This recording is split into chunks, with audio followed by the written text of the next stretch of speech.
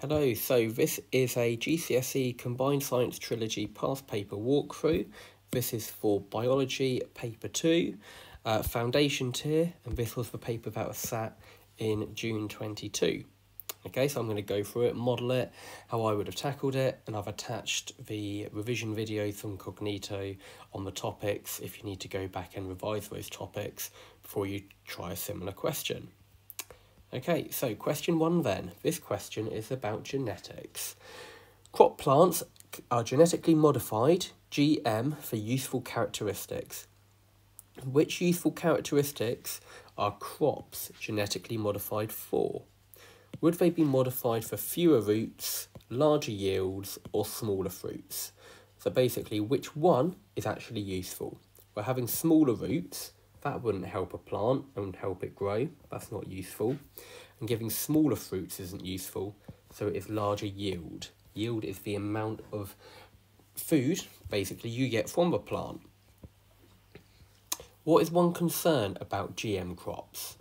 GM crops will add to global warming, GM crops will cause air pollution, GM crops will harm wildlife, or GM crops will provide too much food. Well, we're not worried about too much food being produced. We generally need more food as the population gets bigger. And crops by themselves aren't contributing to global warming and don't produce air pollution. So it's just the general concern that if they get out, there could be unforeseen side effects on the animals that then eat them. Some inherited disorders are caused by a faulty piece of DNA. What is the name of a piece of DNA that codes for a characteristic? So you should know that DNA is the double helix shape. What is the name for a small part of DNA that codes for a feature, and that is just a gene? You are also allowed to say alleles, because alleles are versions of genes. DNA contains a code for making substances in the cell. What type of substance is made using that DNA code? Well, that DNA, that gene, in the double helix shape, this information is transferred in the ribosomes to a protein. So remember, genes encode proteins, and it's the proteins that give us our physical features like hair colour, eye colour. Cystic fibrosis is an inherited disorder. The allele for having cystic fibrosis is recessive, little h. The allele for not having cystic fibrosis is dominant, big H. What is a recessive allele? Is it always expressed?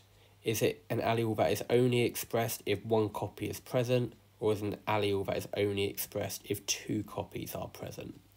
So if we think recessive is basically weaker. It's the weaker of the genes. So therefore it's not always going to be expressed. If you've only got one copy, so you've got a big H and a little h, then obviously the big H would be shown. So it's not shown if one copy is present. It is only shown if two copies are present. Okay, so it would be the bottom one here. So recessive only shown if there is no dominant. A man and a woman do not have cystic fibrosis. The man has the alleles big H, little h. What word describes the alleles of the man? Well, because they are different versions of the same gene, different alleles, it is hetero. Hetero means different. So when you've got different versions of the same allele, big H, little h. Homozygous means the same. So it'd be little h, or big H would be homozygous. And the phenotype is what you physically see. Okay, so it's, do they have cystic fibrosis, yes or no? Or if it was hair colour, do they have brown hair or blonde hair? That would be their phenotype. The man and the woman want to have a child. Complete figure 1 to show the possible genotypes of the child. Draw a ring around the genotype of a child who would have cystic fibrosis. So, what we would then do is combine the different squares together. So big H, big H, big H, little h, big H, little h, and then little h, little h. You don't need to draw those arrows on, that's just showing where you get the letters from. Okay, so that gives us these 4 different possible genotypes. Now, for one that would have cystic fibrosis, because it's recessive, it's when it has two recessive alleles, so it'd be the two little h's. What is the chance of the child that the child of the man and woman will have cystic fibrosis? Is it 25, 50, 75 or 100? We go back to our diagram, we see we've got a 1 in 4 chance of having it. The others all have normal non-cystic fibrosis genes that are effectively protecting them. So there's only a 1 in 4 chance, which would be a 25% chance. Then, question 1.9, the woman is pregnant. The woman can have embryo screening to find out if the child would have cystic fibrosis. Suggest one reason why the woman might not want to have embryonic screening. Okay, but there is a risk if you're screening embryos, it could harm the embryo. If you take a couple of cells out to have a look at its DNA to see if it's going to have the disease, it might harm it. Okay, you could also then cause a miscarriage.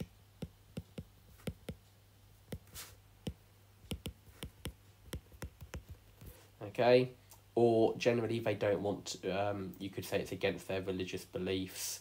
You could also say they do not want to make a choice about having an abortion. Right, question number 2 then. So on a school field, one area of the soil was usually very wet. Another area of the soil was usually very dry. Students investigated the effect of water in the soil on the number of buttercup plants growing in each area. On the field, the students marked out an area 10 by 10 of wet soil and 10 by 10 of dry soil.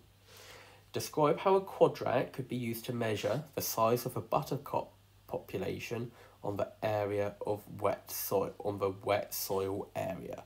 Okay, so it's basically our required practical.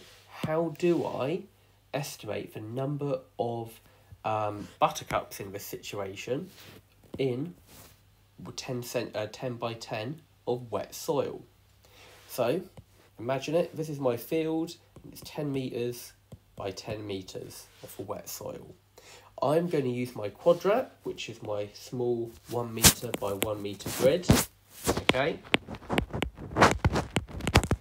so that is what a quadrat is. Hopefully you've gone out to the school field and used them. And then you've got to describe how you would do it. So what you've got to say is you would place your quadrat, okay, and you've got to say you place your quadrat randomly at different places on the field.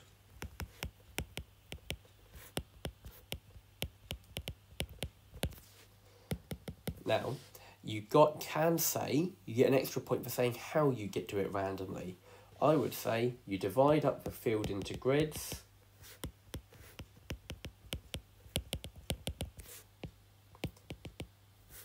Of 1 metre by 1 metre and use a random number generator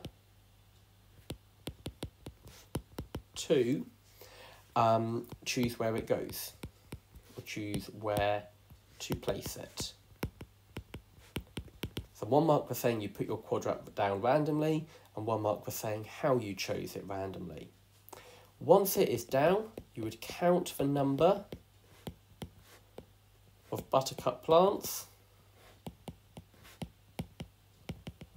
in that area, and you would record the number. Okay, you would then repeat it a certain number of times, maybe do it in 10 areas, and then you would, after you've done it 10 times, you would calculate a mean.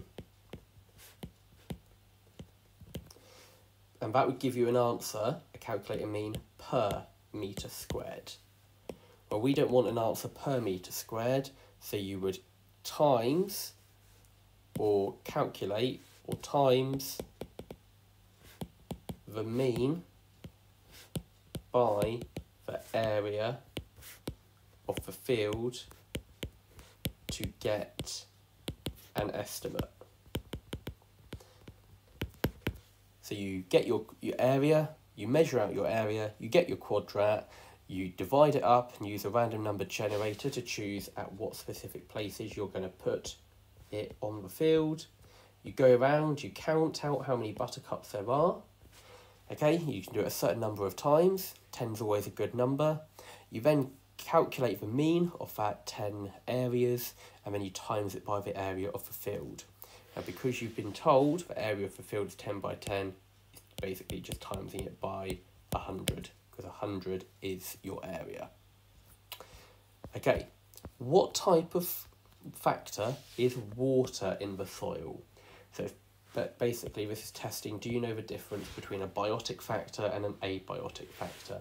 Biotic factors are living factors, okay, things like animals eating it or animals trampling it. Abiotic is non-living. The control factor doesn't really exist in this situation. Water, because water is not living, it would be an abiotic factor. Question 2.3. Give two factors that might affect the number of buttercups growing on the field, but do not refer to water in your answer. So you can keep it open to biotic and abiotic factors, but what generally might affect the number of buttercups growing on the field? Well, there's loads of different things you could say on this one, okay? Plant is a plant, so it might need how much light there is, okay? Light intensity, you could say temperature, you could say any herbivores or animals grazing. I'm just going to read out the list on this one because it's so long. Trampling or mowing the lawn, wind, you could have the soil pH or soil type, ions, minerals, nutrients in the soil, any herbicides used, you're allowed to say pesticides, or the amount of any other plants growing there, so competition. Okay, so loads of different things you can say on that one. Complete the sentence. In this investigation, the number of buttercups in each quadrat was the blank variable. So thinking of your variables, controls are what you keep the same, dependent is what you measure, independent is what you change. So the number of buttercups in our quadrat, we were going around and we were counting them, so therefore it is our dependent variable, is what we were measuring. Okay? Figure 2 shows the quadrat on an area of the field, and then it says calculate the area of the quadrat. Now, this is when you need to trust your calculator. You do 0.5 times by 0.5, and that gives you an area of 0.25, and use the units that's given to you, 0.5 meters squared. So literally just times them together. The mean number of quadrats in the mean number of buttercups in one quadrat was 8. So it's already done the mean for you. Calculate the mean number of buttercups per meter squared. Okay, use your answer from question 2.5.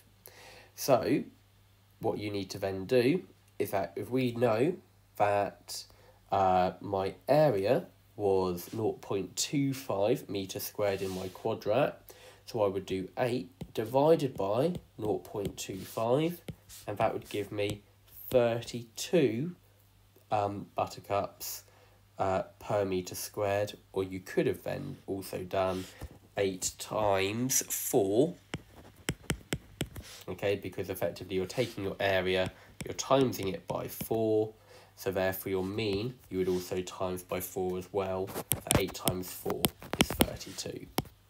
Okay.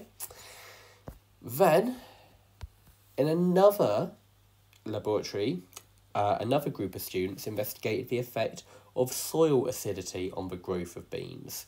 This is the method they used. They put the soil in a neutral pH with 2 large boxes. They added acid to the soil in one box. They planted some bean seeds in each box, and they watered the seeds over 3 weeks. After 3 weeks, they measured the height of the bean plants in each box, and they calculated the mean height of the bean plants in each box. Give 2 improvements the student could make to make the method more, or give more valid results. Okay, So what they've said here is a kind of basic method, but they haven't really included in it many units. Okay, so if we just go through, there's loads of things again you could say on this one. So put soil with a neutral pH into 2 large boxes. Well, my first question would be, how much soil? Are they definitely getting the same mass of soil in grams?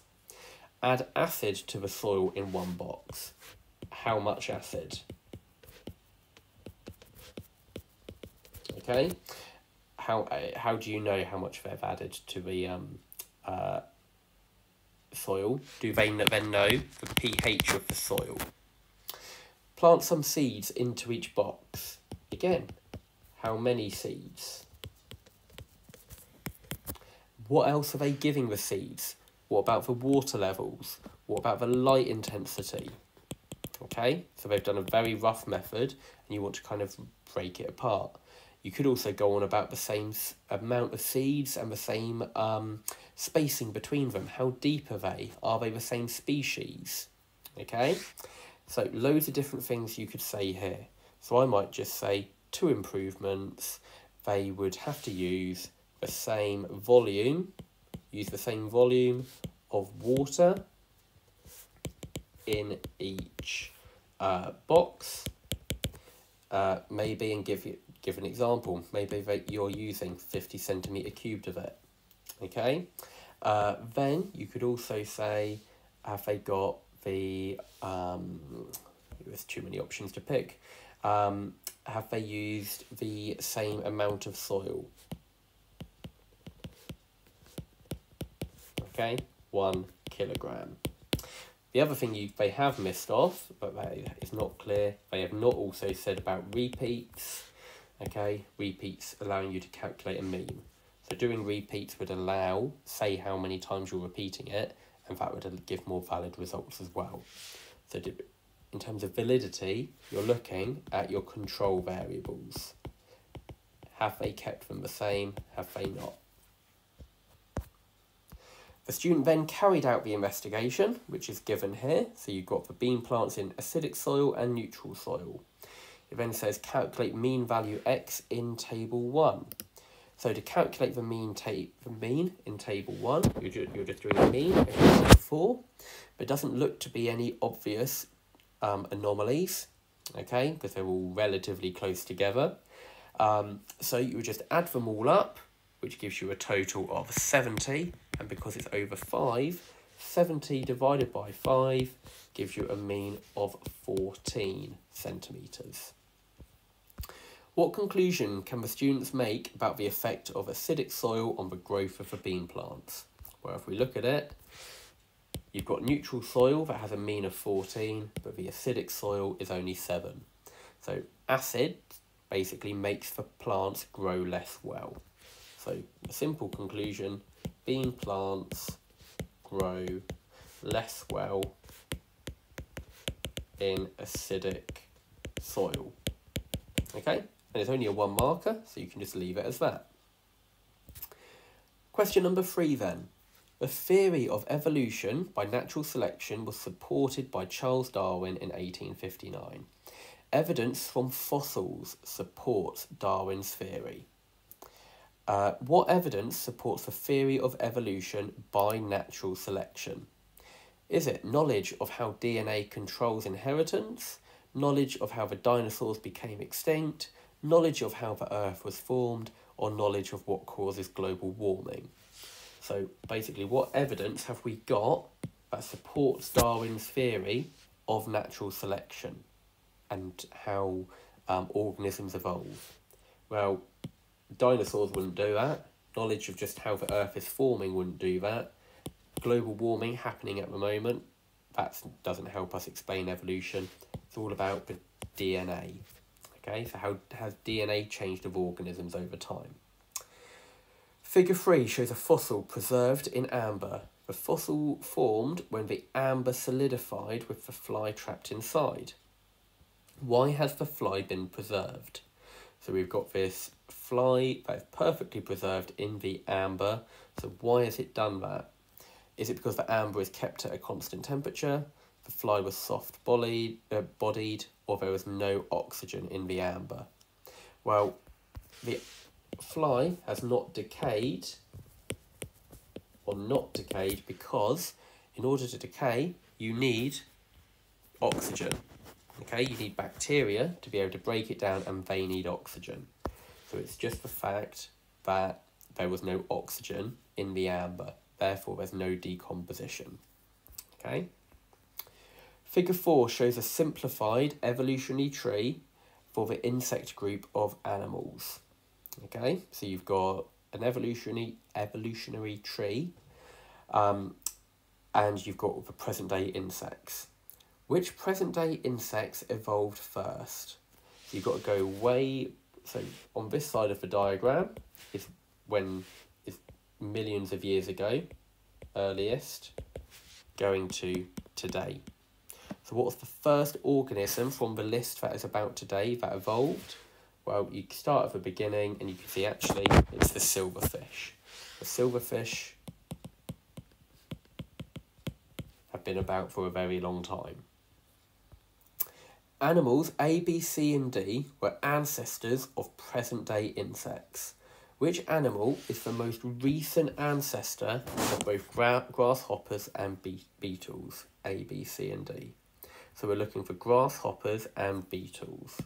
So if we go grasshoppers, we can trace it back. If we go beetles, we can trace it back. And where do they both meet? It would be on C. Okay, so that's the most common ancestor of those two organisms. Name the group of present-day insects which have wings that do not fold. Okay, so go back to your diagram.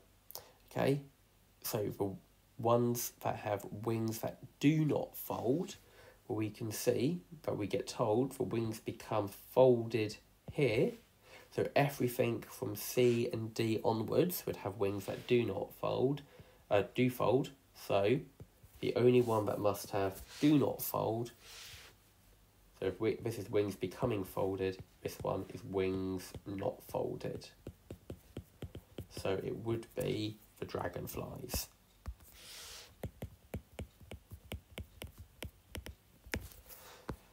The housefly has the binomial name Musca domestica. Okay, binomial names sound really complex. It's the Latin version of different organisms, but all you've got to remember is that the first bit of the word is the organism's genus, the second bit of the word is the species. I'll give you random examples you've never heard of before, but that's all you need to remember. What you then need to do is be able to, or table 2 shows part of the classification for a housefly. It then tells you to complete table 2, choosing answers from the box here. Okay, so what kingdom does the housefly belong to? Well, it would be, the one that makes probably most sense, is an animal, so it would be in the animal kingdom. Okay, so you just put in Animalia.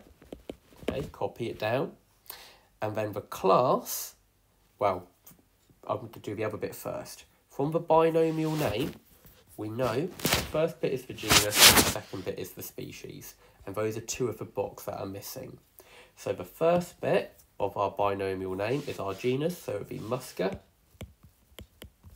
and then the last bit, species Domestica.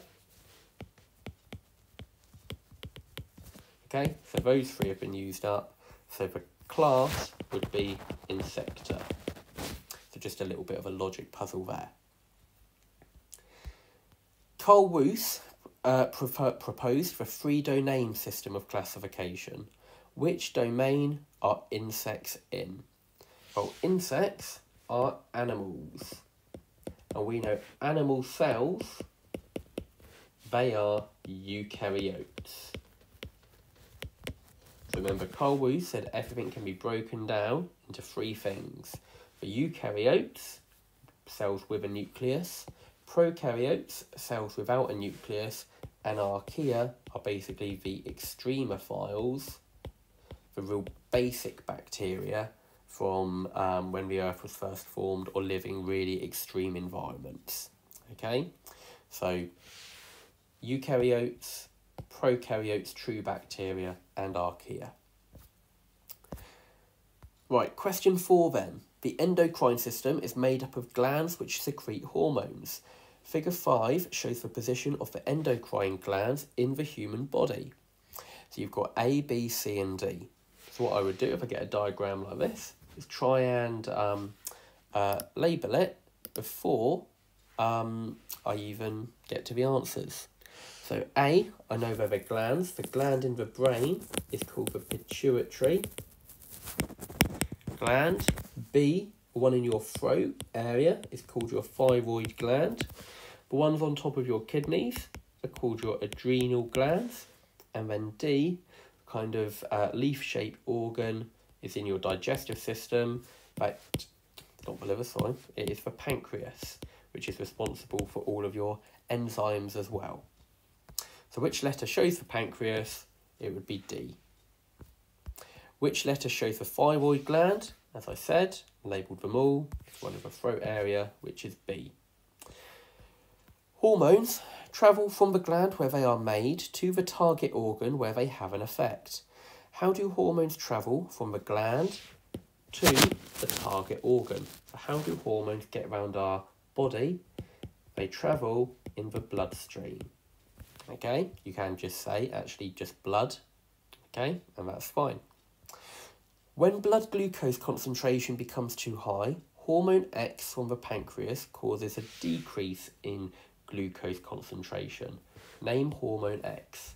So it's what hormone actually brings down your blood glucose levels, and you've just got to know the pancreas makes insulin that does that. In what 2 ways does hormone X, insulin, cause a decrease in blood glucose concentration? Okay, so you've got to say what are the 2 ways in which glucose is taken out of the blood. Glucose is broken down, probably not quite scientific enough or clear enough reason. You've got to say the insulin itself does not break glucose down. Glucose is converted to glycogen. Well, that is true. That happens in the liver. So glucose gets converted into glycogen in the liver, so it's no longer in the blood. It's not excreted by the kidneys, and it can also be moved into our cells. So insulin encourages our cells to take up more glucose, so it moves out of the blood into our cells, and we can use it in respiration. It does not move into the small intestine, so it'd be those 2 points there. Figure 6 shows the blood glucose concentration in a woman. Okay, so you've got the time of day and the blood glucose concentration. Okay, and it's plotted for blind for a woman, and it hasn't done it for a man. Suggest what time of day the woman ate her breakfast of sugar-coated cereal. So you can see here that the woman had a relatively consistent blood glucose level, and then it shot up. So we can assume, well, that's because she's ate all of that cereal. So what time do we think she did it? Well, it would be before it starts going up. So it would be about, just before it starts going up, about 8:30ish. Okay, you're actually allowed any time between 8:15 and 8:35. Okay, so any time in that area. The man in figure 6 has type 2 diabetes and he has not been treated. So the man ate the same type and amount of breakfast cereal as the woman and ate at the same time as the woman. Suggest what his blood glucose concentration would be at 9 o'clock. So it's just saying suggest, okay? Now, if he's not been treated for it and he's had a blood sugar or more sugar put into the blood, starts off low, it would then shoot up higher. Now it could be, and we don't know how high it will go. This is why it's just a suggest question. So you are allowed any region between 6.5 to 20 millimoles per decimetre cubed. So literally, you can start off here, as long as you recognise the fact it's gone higher from this point, you can go any number I would have just gone 8 to be honest, but you're allowed 6.5 to 20. The man is an office worker. He does not exercise and he eats sugary snacks at his desk. Give 2 lifestyle changes a doctor might recommend to the man to help control his diabetes. Okay? Well, it's giving you bullet points here, so I would refer to these points exactly. So if he's obese, to help control diabetes, it's better not to be obese. So it's to reduce body mass, or you could say lose weight. You could also say he does not exercise, so therefore he should exercise. Okay, literally giving you the information straight from it. You could also say, because it's giving you eating sugary snacks. Now on this one, just saying healthy diet or having a healthier diet is not enough. You've got to say eat low calorie food, okay, or less sugary food. You can't just say healthy diet, specifically link it back to sugar, because that is blood glucose levels, because that's what diabetes is about. Describe how a low blood glucose concentration would lead to a person feeling weak. Well, if they've got low blood glucose levels, okay, what is the glucose actually used for in our body? Well, glucose is important for respiration. So with less glucose, if you have less glucose, means less respiration. If you have less respiration, respiration is what gives us energy. Less respiration means the person has less energy, therefore feeling weak. Okay, so your 2 key points are less respiration and therefore having less energy. Right, question 5 then. This question is about the cycling of water and carbon in ecosystems. Which reaction produces water? Well, you've got your 3 equations here. You should be thinking produces water, but it's not going to be photosynthesis because plants take in water. That's a reactant.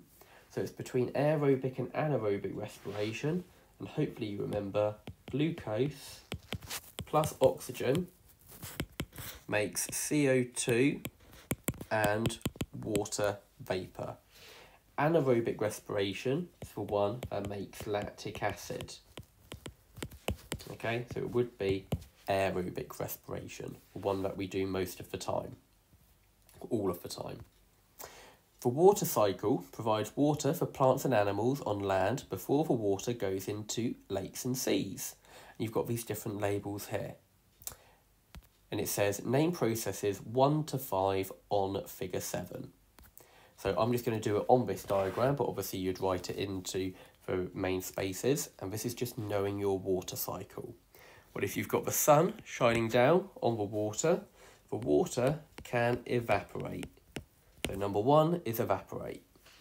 The water vapour has been evaporated and then it can condense and forms the clouds. The clouds, liquid water, then falls back to Earth and that is called precipitation. So evaporation, condensation, precipitation, and then the water lands back on the Earth. Now the water can then either be absorbed and go through a plant back into the atmosphere, or it can end up in the body of water in which it started, or the sea or a lake or a river. So number 4 we tend to call surface runoff. So you could say runoff or percolation, which is the movement of water through soil, or you could even say drainage. So it's the water running through the soil. 5 is the process you actually met in biology paper 1, movement of water through a plant, is called transpiration. Remember the transpiration stream going up through the xylem in a plant. Okay, so those are your different answers there. 1, 2, 3, and 5, very precise, have one word. There are several words that you could use for number 4. So in 2007, the population of the world was 9 zeros there, so 6 billion. A study found that 4.5% of the population had severe water shortage. Give how many people had severe water shortage and give your answer in standard form. Okay, so I would personally find I've got 6 billion, so 6 and 9 zeros. Divided by 100, that would give me 1%, times by 4.5 to give me 4.5%. That gives me 270 million. Now, if I got to that point, that would be 2 marks, but it wants it in standard form. So remember, standard form always has to be between 1 and 10. So you'd have to do 1, 2, 3, 4, 5, 6, 7, 8. So it would be 2.7 times 10 to the power of 8 in standard form. Okay. Question 5.4 then. Why do more people have severe water shortage now than in 2007? Well, climate change has increased the area of deserts. Well, that would make sense. So I'll have a think about that one. But yeah, that makes sense. Each person drinks less water. That's not true. More water is used to grow crops. Well, if there's more people now, there'll be more crops growing. That could be right. Sea levels have risen because ice caps are melting. Well, if there's more sea, that wouldn't cause a water shortage. And then some countries have built desalting factories for seawater. Well, that wouldn't decrease the amount of water available, that would actually increase it. So therefore it must be climate change has made more areas of deserts, desertification, and more water is being used to grow crops because there's more people there. Leaves on a tree contain carbon compounds. In the autumn, the leaves fall to the ground. Microorganisms in the soil recycle carbon from the leaves, so the carbon is used for new plant growth. Explain how. So this is a question linking to, obviously, the carbon cycle. And it's saying that you've got microorganisms in the soil are taking the carbon from the leaves that have effectively died, and then it can be used for new plant growth. Explain how. So this is a tricky question. So you've got to think about one specific area of the carbon cycle. So what happens is the dead leaves, okay, fall to the ground and decay. So that carbon that was in the leaf has fallen to the ground and has decayed by microorganisms. Okay, that would be my first point. In fact, actually, saying that would get, if I said, for example, bacteria, that would be enough to get 2 marks. For microorganisms, respire as they break down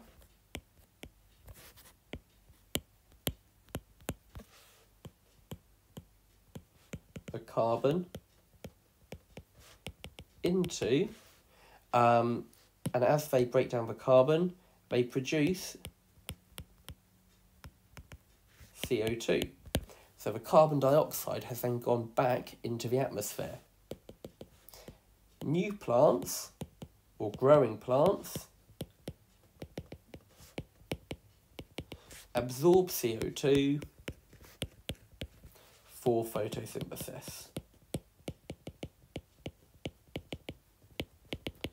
which converts that CO2 into glucose.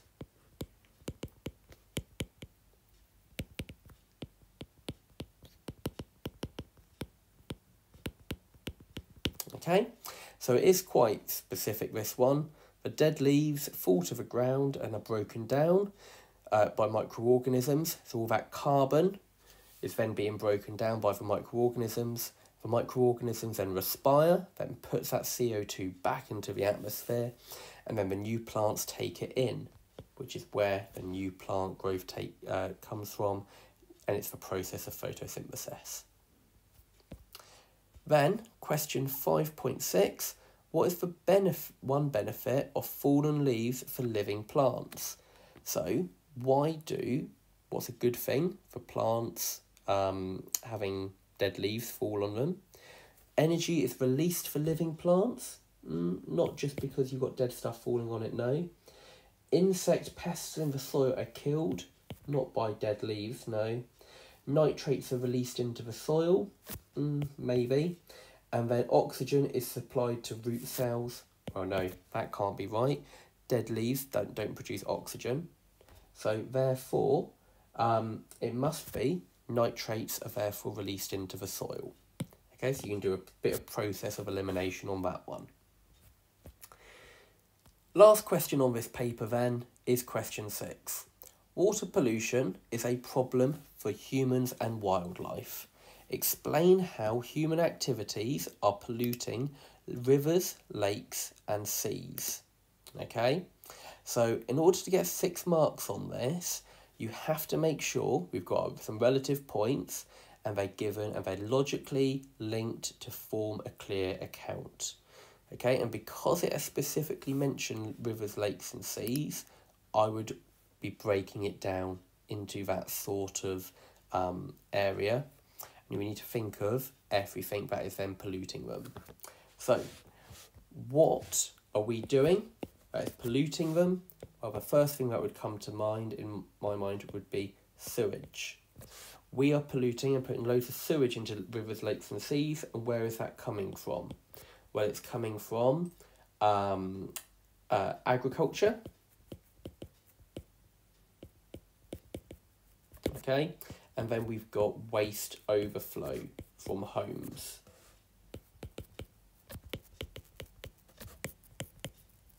And also industry, so big companies, etc. There's a lot of news at the moment about when there's too much rain, loads of water companies are putting loads of waste. They can't process all of that water, so they're dumping some sewage water back into the environment, which is obviously very bad. Now, the issue is putting all of this sewage into the water. It causes something called eutrophication. Now, this is very specific knowledge, but eutrophication is when too much fertiliser or sewage is put into water. So too much sewage or fertiliser ends up in a river or lake. What this can cause is the microorganisms, it might cause too much algae to then grow. So if you've got loads of fertiliser ending up in the lake, this causes algae to grow really fast. Now algae, if you imagine a lake, okay, it's then got a layer of algae plants growing on top. What does that mean? Well, it stops any light going down below to the sea, or lake or river, to the seabed. So what this then means, because we've got too much fertiliser causing too much algae, the algae blocks sunlight to the river or lake bed. This then causes the plants at the bottom of the lake to die because they can't photosynthesize. This causes the plants near the bottom to die and decompose. for bacteria, respire in the lake and decompose the dead plants.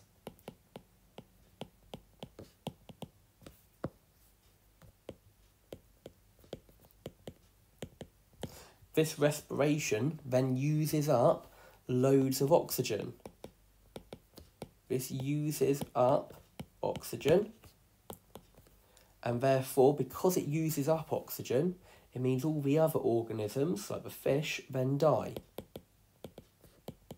This causes fish and other animals to die. If you're not familiar with the concept of eutrophication, if ever they talk about water pollution, this is the one you need to be talking about. Make sure you go back and watch the whole Cognito video on that.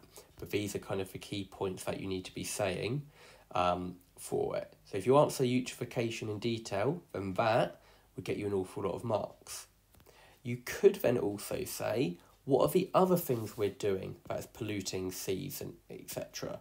Well, it's obviously a few years ago, there's an awful lot about plastics, okay, damaging sea life, building up because it's not biodegradable.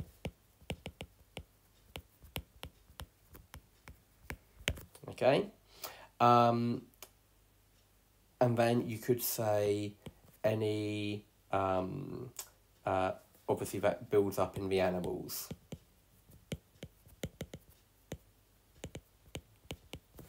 And harms them. And then you could talk more generally about just general pollution going into the lakes and rivers. It might be chemicals from factories.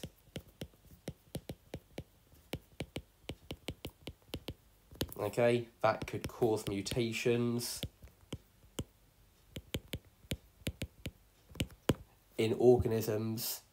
Okay, and you could also then talk about potentially even oil spills. That is another way that we are damaging, which obviously kills wildlife.